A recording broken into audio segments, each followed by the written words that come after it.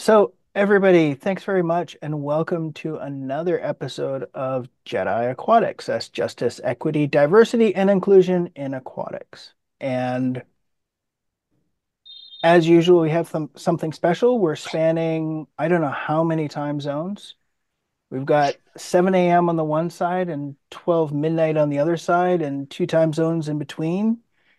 So we're coming to you from London, Maldives, St. Vincent and the Grenadines, and Aotearoa, New Zealand.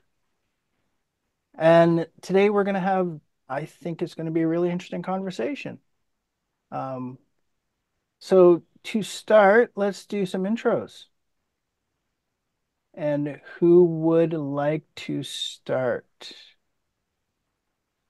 I think maybe I can start since I'm sort of the anomaly in the group in a way.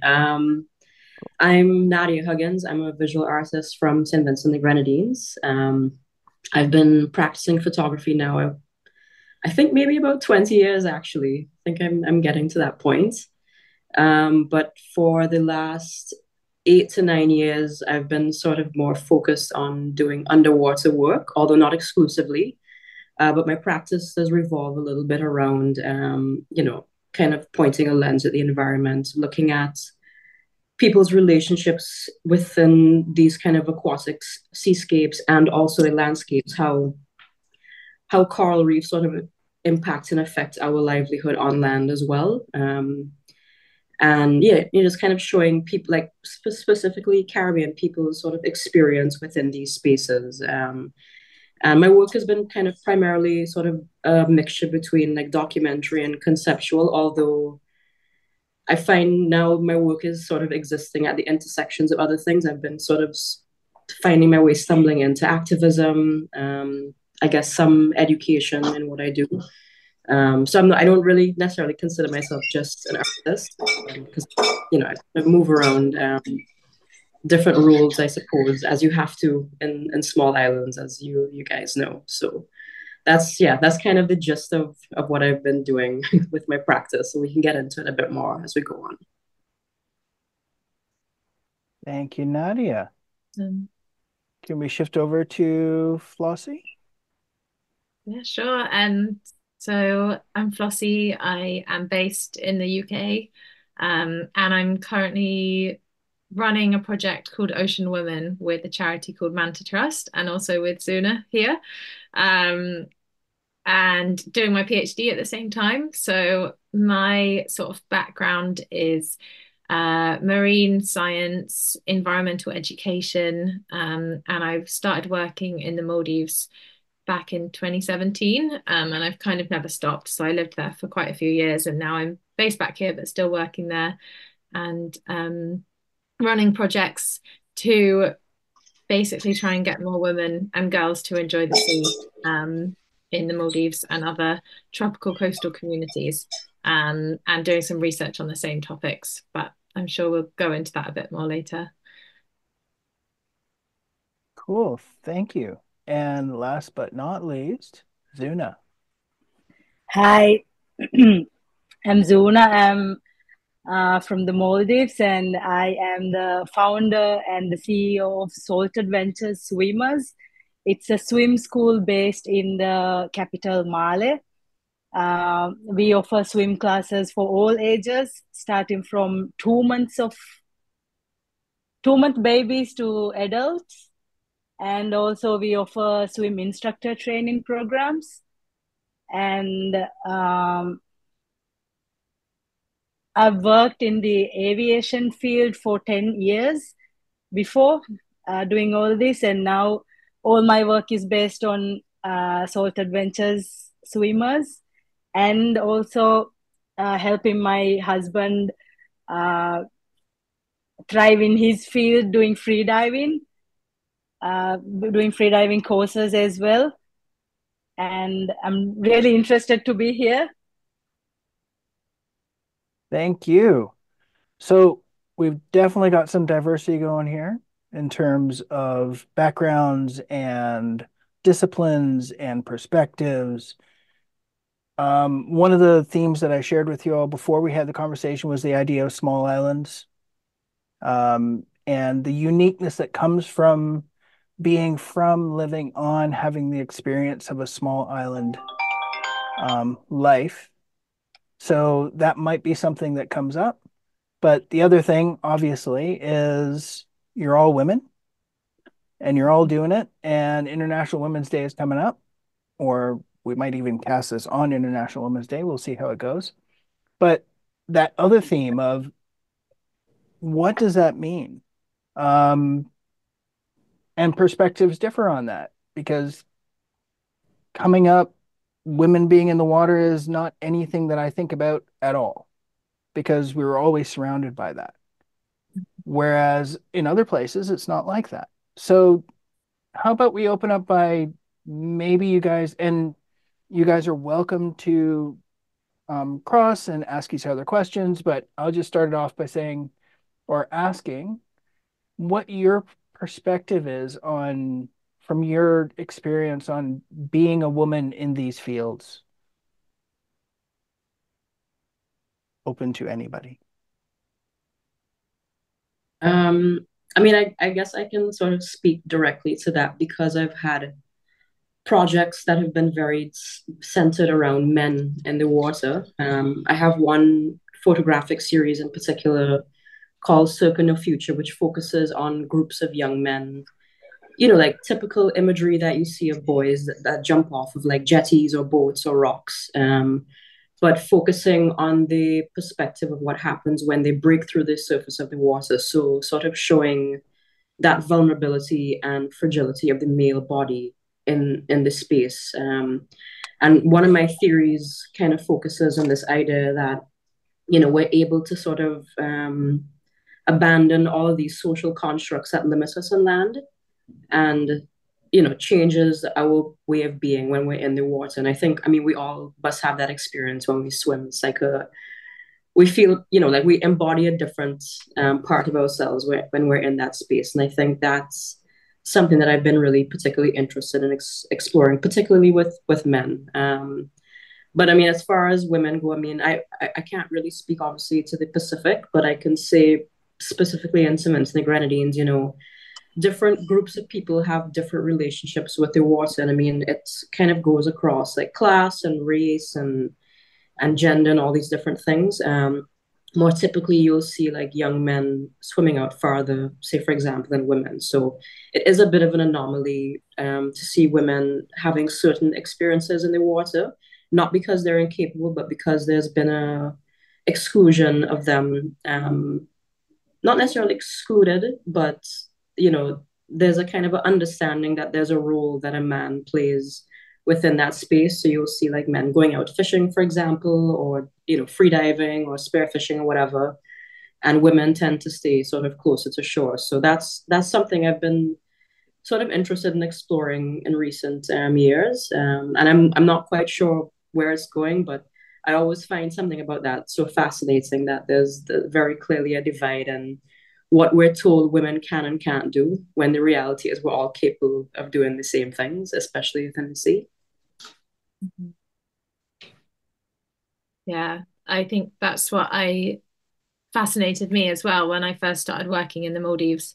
Um, obviously, well, the Maldives is a island nation surrounded. Most islands are very close to the sea. Most people live close to the sea, and there's quite accessible reefs on a lot of the islands. But although women and girls were often in the sea, I noticed that they often would just be hanging out in the lagoon areas, not going out to the reef or the drop off and really like fully immersing. And from my experiences just being like a diver and working in the field, I was like, immersing is amazing. And when you've got that environment on your doorstep, it's a cool opportunity to be able to do that.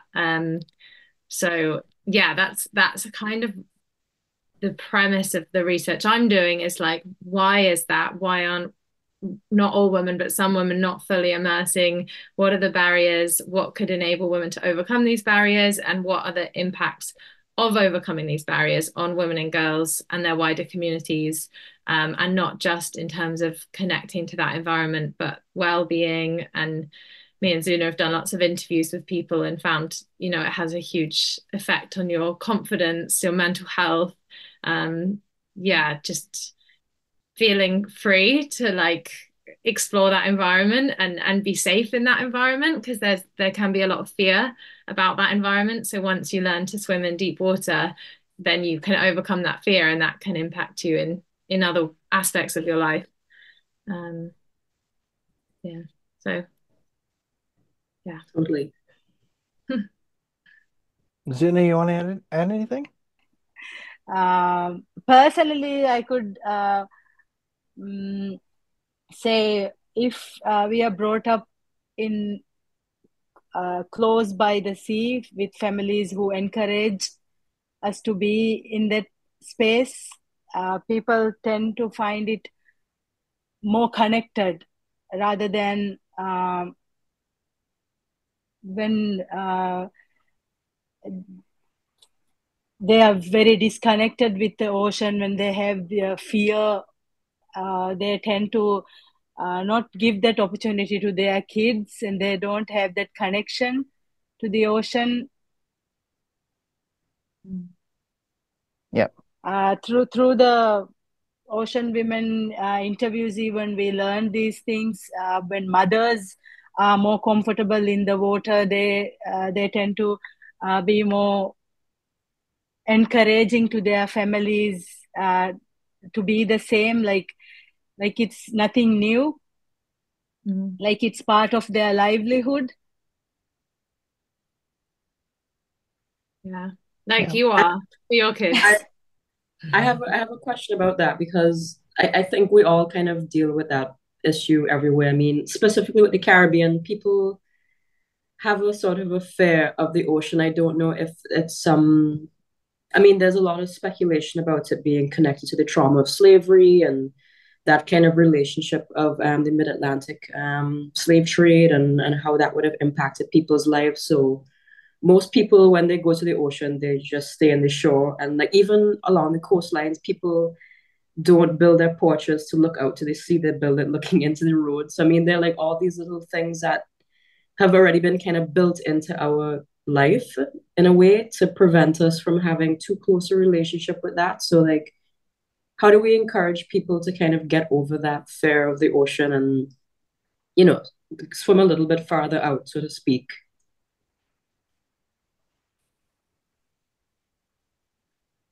We could always tell them about the benefits the ocean is to offer. There's so much research done all this now. If you Google a little bit, even you could see so many reports on the benefits. And personally, if you want to persuade someone close to you, it might be useful. Yeah. Yeah, I've been trying that with a couple of friends, just testing them out. Does it It's, a work? process. It's been a process, but they enjoy it. I mean, they definitely like you said, like the confidence definitely gets built up when you every time you do something a little bit more courageous, you know. Yeah. Do you do you find that people around you that are fearful of going into deep water, do they express an interest in going snorkeling or diving or seeing the reefs, but it's just that their fear is holding them back?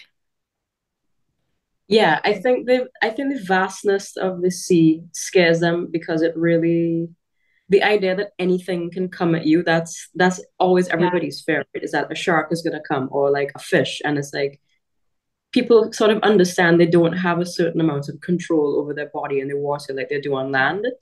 So it's like I don't know what I'm gonna do in that situation, but it's I mean, of course, the possibility of something is always there, right? But I feel as though Yeah. that's the same on land too. I mean, But you it's know, different in the sea. But I find when you don't have a mask on or you haven't seen underneath you with a mask, you have that yeah, fear of the unknown, like being in the dark. And that, yeah, I get it all the time, and I know what's down there, but I still am yeah. like, oh, I want my mask. But I think what we've seen, or at least I've seen working with school students, is like as soon as they even see once what it's like, often, and I don't know if the people you're talking about have seen that, but that you've built up that fear in your head, and you think, kids have said to me, there's full of sharks and all of this, and in the Maldives there are bigger sharks, but they're quite like rare. You wouldn't usually see them just on the local reef. You'd just see like little Mhm. black tips or white tips. So Mhm. not especially scary sharks. And yeah, a lot of people have, heard all these stories of eels biting you and all these horror stories that I think for a lot of people are quite quickly dispelled as soon as they experience it themselves. But it is getting them to get to the point where they're going to experience it in a really comfortable and safe way. Yeah. I guess. But yeah, Yeah, I think I agree. I think the benefits of doing it outweigh yeah, the reality of whatever they think is out there. I mean, yeah, yeah, it's kind of like you have to sort of, you know, put yourself in that situation to see the outcome almost. I mean, yeah. it's very difficult to convince people by just like you said, like showing them the benefits. Like you really have to physically go through the action of doing it. Show them. Yeah, Yeah. yeah. And I So think that's what we've seen as well is like some of the programs that have happened in various places in the past have been very much like learn to swim in quite a abrupt, standardized way, and they can cause more fear in people because the people who are more scared don't get that personalized, like trusting support. But Zuna's style is very like get comfortable first, and then so you feel that safety. yeah. Zuna can tell you more about it, but that's makes such a difference. We try to build connection with people first, like know their fear, understand from their point of view, from their perspective, and learn how and what happened to them to have that kind of fear. And then when we try to overcome their fear with comfort and uh, slowly with their level of progression, and once we give that space to them, when they become comfortable, it's another level of freedom. Like you mentioned earlier, me how it is different to people to overcome fear. uh, but when you give them the space and time to work on themselves in a safer way, then when they learn, like for some people the vastness becomes a scary thing, but once you feel and learn in a way like that, the vastness becomes a like freedom. Mm. Yeah, definitely. Yeah. I think also it helps to sort of understand what's really going on, like on a reef, for example. I remember I took a friend out once and he wasn't used to snorkeling. And he had this kind of irrational fear that the sea urchins would suddenly float up and come towards him.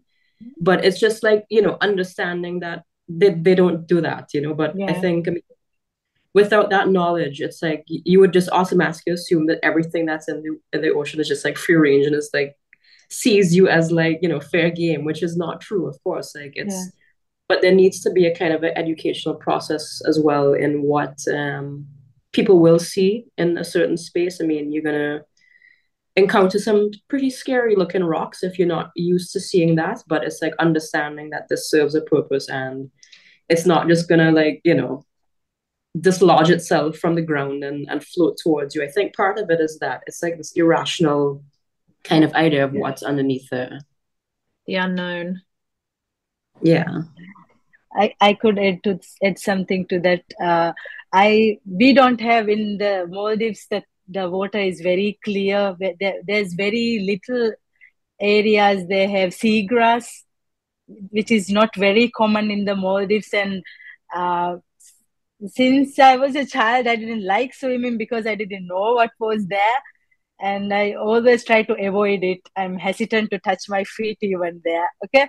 And then this time when we were in the drowning prevention in that island where we went, but Rottnest Island, Yeah. we swam in that area, and at first I was hesitant to go it was very dark patches. I didn't know what it was, and you mentioned that it is seagrass. I didn't know what it was, so I was like hesitant to go and see. But when I went there and after I had this experience, it's the most amazing thing I saw. Like I loved it once when I had got to see with my own eyes the different types of leaves, the different kinds of fish that were there compared to what we have. It was amazing. So I would encourage anyone to, like, if they have their own fear, like, learn, read, and experience it firsthand to overcome the fear even. Mhm. Yeah, that was beautiful, Rottnest Island. Yeah. It was amazing. Hmm. I'm There's this enjoying really, just listening to all this. Go yeah, ahead, Naz. I know I was gonna say there's this really cool project in Miami called Coral City Camera. I think that's what it's called, yeah. But they basically have an underwater camera. They're like doing like a live feed of a reef, like 24/7. And they're just always posting things, and they have like, like they'll have like lemon sharks like just come up to the screen and say hi. Like, so you Yeah, actually get to see the life that kind of passes through a space over a period of a day. Which I think is kind of cool. I mean, like just kind of imagining for these small islands, I think if people were able to kind of like visually engage with what was happening underwater on a day-to-day basis, it could help dispel some of their fears. I mean, obviously it might trigger some of them, especially if you don't want to, like see like an eel, for example, if that already hmm, kind of puts fear into you. But I think also just seeing things on a day-to-day basis really makes a difference because most people don't have that experience of going to the beach and looking underwater, as you said, like with a mask. So they're just seeing the dark patches under the sea and not really knowing what's going on there. But, like if there's a camera there all the time or people are sharing photos, and then I think over time you kind of get desensitized, and that can also be a part of helping to dispel some of the fears. it's true. We've uh, sorry, Zuna, do you want to go? yeah, you can go on. Sorry. I was just going to say we used to use a lot of virtual reality as well with school students, and it was so fun, like with the adults as well, not just with the students. But we had a couple of videos that were made in the Maldives of this famous bay called Hanifaru Bay, where there's sometimes aggregations of like 200 manta rays, and you've got tourists coming from all over the world to see this, and then a lot of the people just living on the islands 5 minutes away have never seen that spectacle. Um, and so we had a couple of videos of those mantas when they were mass feeding, and whale sharks, and then mantas cleaning on coral reefs. And the reception is amazing. Obviously, you've got to have the headsets and stuff, but once you have the headsets and the film's loaded, I'd say it's like the next best thing to going yourself. And yeah, Absolutely. such a good educational tool, just like you just said, similar, but yeah, very Yeah. immersive. Yeah. I was going to say the whole idea of the Ocean Women Project is you protect what you love and you love what you know, right? So, Mm. in order to people to have a connection with the environment, with the underwater beauty, and for them to have this feeling of we need to protect it. First, we need to show them. First, we need to make them understand what we are trying to protect here. And once they see it with their own eyes, they have this, they become these environmental pioneers who are ready to engage their family members and show them what they are trying to protect, and everything becomes much better. Mhm. Absolutely. I want to jump in for a sec because I'm loving hearing all this. I wanted to jump back really quick to something that you said, Zuna, about getting people comfortable in the water even before they start to learn. And I think that's underestimated the importance of that in industry, at least from industry as I've experienced it. And I always get a little confused because I'm coming from a scuba diving, free diving background as well. So we teach differently in that realm because if somebody's not comfortable, they're probably going to end up hurting themselves. So Mm. there is a lot of preamble and making sure that somebody's comfortable before you start taking them down even 10 feet.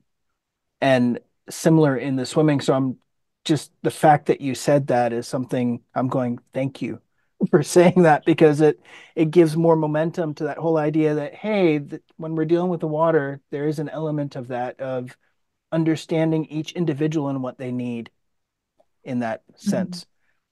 And the other thing I'm kind of wanted to throw something out there because you're talking about, especially in the small islands, that you have this kind of a lot of people aren't familiar with the water, aren't familiar with the ocean.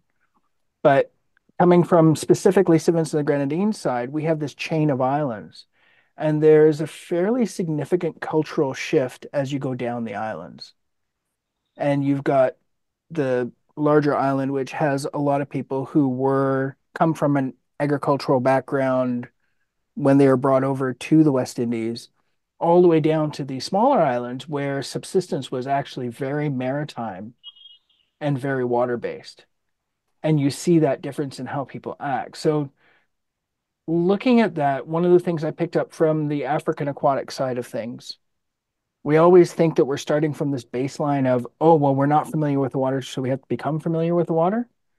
Or have we forgotten our familiarity with the water? And now we're relearning something that we've lost. Mm. So, one thing I want to throw out is what you all think about the age where we start this relationship. Because coming from indigenous practice, it really does look like from the time you can walk, you're in the water. So, do Yeah. you want to speak to that in your perspectives from all three of you, actually? Yeah, I mean, I think you should start somebody from the age that they can walk to learn to swim. I mean, I always remember my sister taking my niece to the beach and she would just say, just let her go and let her go under. She'll hold her breath naturally. And we practiced doing that with her from a very young age. I mean, it was kind of terrifying the first time we did it, but it was good because it just helped her to get comfortable with the sea over time. I mean, but I often see a lot of parents bring their kids to the beach, and of course, the child is screaming, getting into the water. But there's a way that the parents seem to deal with the child that seems to make it worse somehow. I mean, there's like a lot of mocking that goes on, it, the child is really uncomfortable, so they'll start dunking them at the same time. So I think that also like participates in building unnecessary fear with some children, not all children, but the majority of kids that I see, they understand from that kind of experience that, this is something to be afraid of. I can get into this point, but I can't go beyond it because something terrible could happen to me. So I think it's a way that, we kind of deal with children at an age. You have to be sort of encouraging, not to smother them too much because there does come a point where you just have to sort of let them go and say, okay, look, you need to swim from here to there now, and I'm not going to help you. But there needs to be some nurturing first to get to that point, I think. I think that's what is a lot of missing. What we've seen through our research is like that mother that can nurture their child in that way. Because at least on the one island we're working with, some of the mothers weren't confident themselves, so they wouldn't let their children go any deeper because they were so scared that if something happened, they can't rescue their child. So yeah, that builds that transfers to your child so quickly. And there was one woman that we interviewed, and she said that she takes her daughter to the sea. Her daughter's only about 2 years old, but they go quite regularly, and her daughter loves it. And her daughter's like she can see compared to other children her age is much more social and has changed in a much broader way since she started doing that as well. So I just thought that was interesting. I was actually just trying to get the interview up to see if I could remember exactly what she said, but yeah, yeah, you need to get them in young, and Zuna does classes, baby classes, so the youngest of the young. It's really nice when you get them to love the water at a very young age. There are so many benefits of it. Like they the kids who are introduced to water when they are as young as 2 months of age, they develop their muscular skeletal system, and they are more um, they are more aware to their surroundings. Spatial awareness is more developed, and these kids, they learn to walk faster. They learn much faster than other kids because they were introduced to these environments at a very young age. And um, in Maldives, in the early times, when the women, we used to do choir rope. Do you know what choir rope is? No? It's just rope. The women will do this like this, and they will produce rope from coconut Ah, husk. I've Yeah. seen that done. Yeah. During the early days, they would to make the threads. They would soak the husk in the shore area. They would dig the sand and keep it. Uh,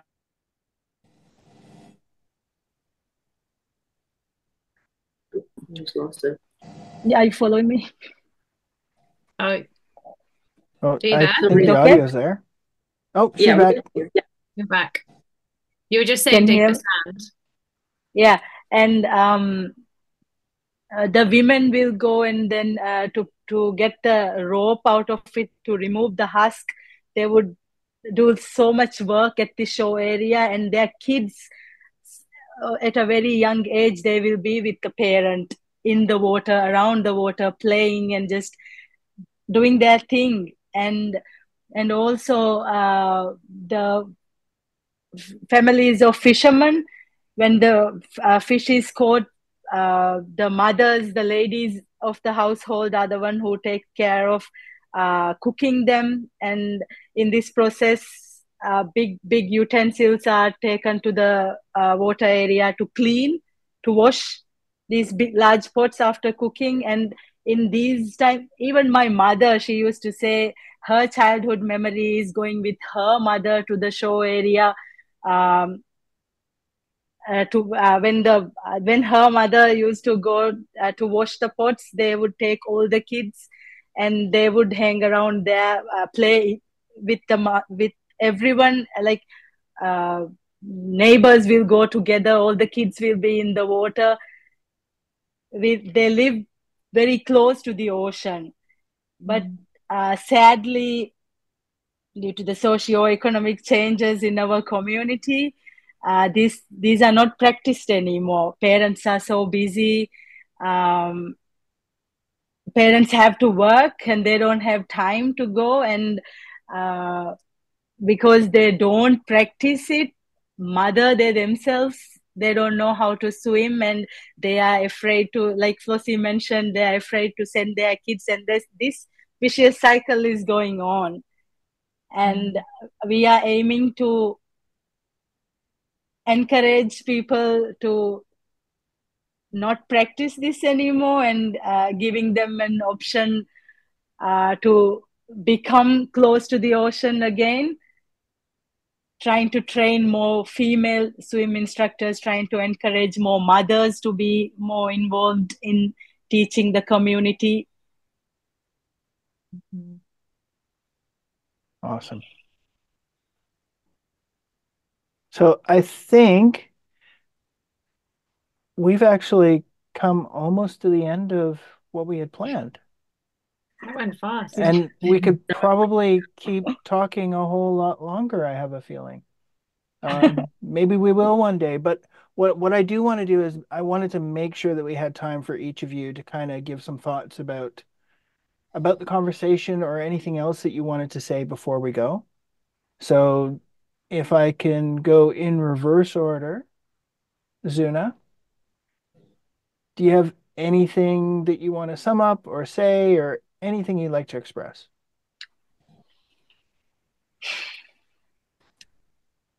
I want to thank you for arranging this, for giving us a chance to have this all in one space and getting to say hi to Nadia. It's very nice to meet you all too. Yeah. Cool. Flossie, do you have anything you want to add? Just the same thing, really. I am like fascinated by this in different places. So it's interesting to hear from both of you, Kurt and Nadia, about St. Vincent and the Grenadines and the Caribbean and it's what you were saying, Kurt, about the changes as you go down the island chain.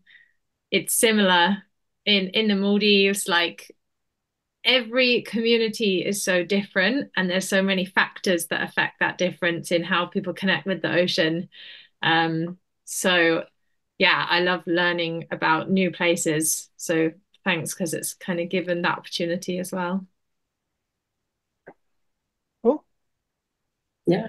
I mean, similar to everybody, of course, thank you. It's been wonderful to sort of get like a different perspective on what you guys are doing on your side of the world. And I think like the most interesting takeaway from this is how do we get people to become less afraid of the ocean?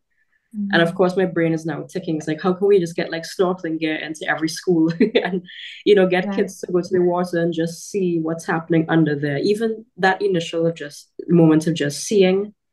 And I feel like that could be a good way to kind of propel people into becoming a little braver and braver over time. And I mean, it's exciting for kids, right? You see kids at the beach all the time losing their mind when they see a bunch of fish swimming past them under the water. So I think a lot of kids who have that fear in them that they might not be aware of, I think over time that could really be kind of worked out to them in some ways. So, it's just to kind of think of collective ways to make that happen. Because we do live in small islands and, we are dependent on the sea. And, in the kind of wake of climate change now and, the coastlines kind of changing, I think these are things that we really need to really consider for ourselves moving forward. And it should be a prerequisite to learn to swim, just like it is to have your name, in the registry in any country, right? So I think those are things that we need to find a way to make sure that it's implemented into our daily lives. Can I just add something to that quickly? Of course. Um, yeah, I think just from what Zuna and I are doing, we're trialing this, testing if training local people, especially women, as swimming and snorkeling instructors, and then supporting them to teach people in their communities to swim and snorkel is a good way to start to encourage that change. And it's been really challenging, but it's been successful so far. We've got 5 female instructors on one island that have done 3 programs already, taught about 60 kids and women to swim, and they're taking a small fee from each parent. And so that provides a bit of an incentive for them to continue. But what we hope to do with all of the work and research that we're doing is bring it all together into an accessible document, maybe a video, which right now we're calling an ocean connection strategy. That might change, but it's going to outline some of those key barriers, ways to overcome barriers, why these things should be prioritized, what the impacts are, and then different models like that swim instructor training model, hopefully in different places, that could work. And then the idea is that we share that as widely as we can, and people or organizations or community leaders can look at it and say, oh, this might work with our community if we tweak it in these ways, and we'll try it. And maybe the research also provides the evidence they need to get the funding to try that program. This is kind of idealistic maybe, but that's what we're hoping for. So we'll definitely share it with you Yeah, guys once we have it, and maybe it can help in your communities as well. totally. That's awesome. Would appreciate that. And it's not idealistic, it's what's needed. Yeah, I And hope if so. you Yeah. I think for me from the conference where we met, um, looking at some of the initiatives that are going on, I think it's starting to swing in that direction where people are now finally acknowledging that we need role models. One thing I'd highlight from all of you is this idea of reconnection versus connection, is that Mhm. we're reconnecting with the water, we're reconnecting with what, especially coming from the Caribbean, coming from the Maldives, that this is who we are. We were of the sea, and we're going back to being of the sea. Um, right back to history in how we got to these places in the first place. Uh, yeah, this is awesome. Thank you so much for making the time and for coming at all of these different times. And if there is interest, this is something that we could do again in the future. But for now, this in and of itself hopefully will be inspiring and possibly show you all of you as role models for some people coming up who might want to do this kind of stuff. So thanks so much. Thank you guys. Thanks, Kurt. You Thank you. bring us together.